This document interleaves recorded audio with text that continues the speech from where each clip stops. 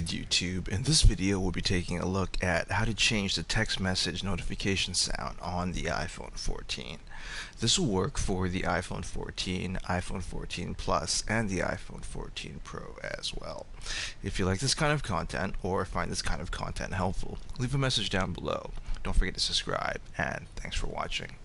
So if you want to change the default text notification sound or default SMS notification sound on the iPhone 14, thankfully it's pretty easy to do so.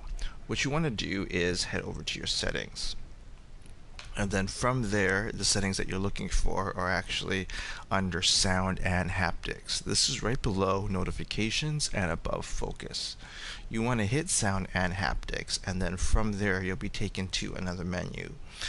The setting that you're looking for is actually text tone, which is below ringtone and above new voicemail.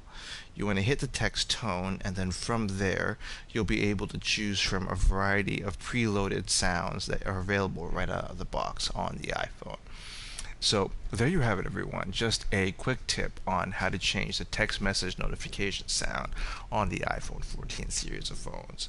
If you like this kind of content or find this kind of content helpful, leave a message down below. Don't forget to subscribe, and thanks for watching.